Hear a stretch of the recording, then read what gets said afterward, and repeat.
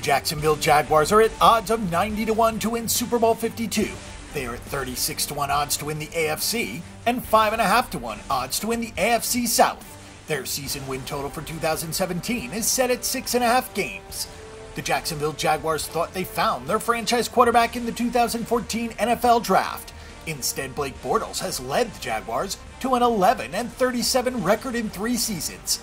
As a result, former head coach Gus Bradley was let go before the 2016 season ended. Now Doug Marrone takes over to help turn around the dismal franchise.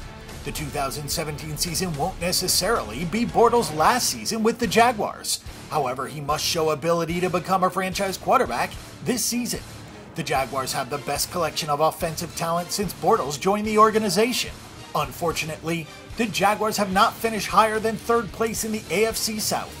Overall, Blake Bortles has an 11-34 record as a starting quarterback. He's also thrown 69 touchdowns, but 51 interceptions. Yet it was the setback in Season 3 that should concern the Jaguars the most.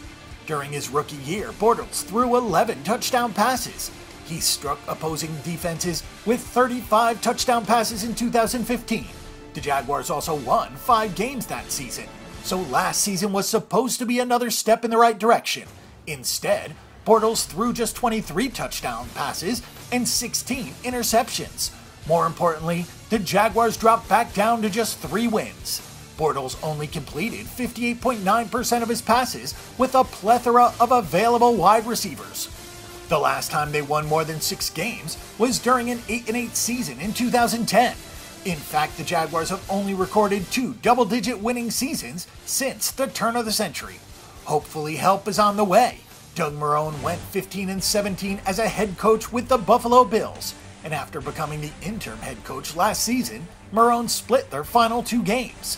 The Jaguars added quite a bit of defensive talent through free agency.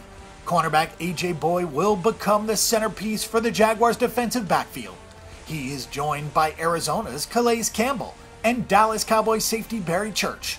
All 3 players are penciled in as starters this season. The Jaguars need them to be playmakers on a team that gave up 25 points per game.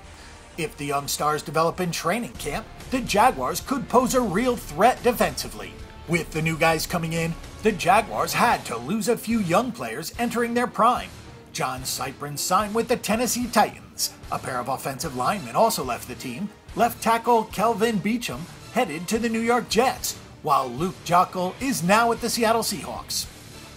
One thing is for sure, Blake Bortles must play better this season. Sometimes teams hit their stride a year later than expected, and it would not be a surprise to see the Jaguars elevate their play during this regular season. However, the AFC South also looks to be better than it has been in recent years. The addition of top draft choice running back Leonard Fournette gives the offense a powerful punch. They need that and more this season.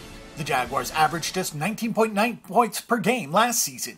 One reason is they only scored 8 rushing touchdowns. In fact, Blake Bortles tied for the team lead with 3 rushing touchdowns. So we know what Leonard Fournette needs to bring to the table.